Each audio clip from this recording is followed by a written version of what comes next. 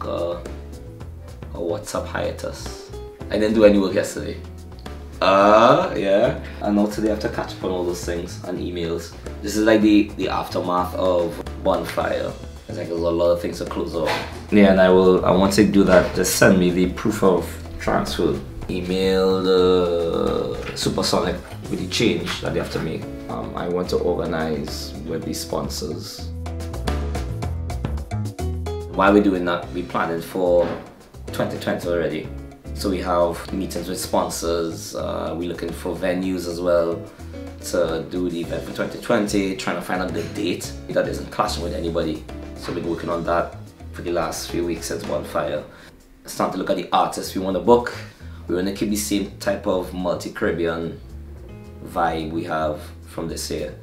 And while that's happening, we still have the Pond Rooftop, which is the event in the summer here in London. We are planning for Trinidad Carnival, which is next year as well. We have the Dirty Dust Juve, Pondy Grass, and Dirty Brunch as well. And planning some new events for 2019 and 2020. On the event front, there's like a shitload of things happening. And while that's happening, we still have our Shepherds and Konata gigs. Next week, actually going to Rotterdam Carnival. Then right after that, we have 1 day break. It was more like a travel date, and then going to Cropover in Barbados. And then when we come back from Cropover back to London, it's just events straight into Nottingham Carnival. So it is eventful. No pun intended. I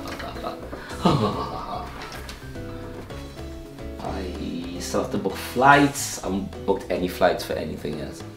Nothing for Rotterdam, not for Germany, because I have to go to Germany next week as well. Nothing for Cropover yet.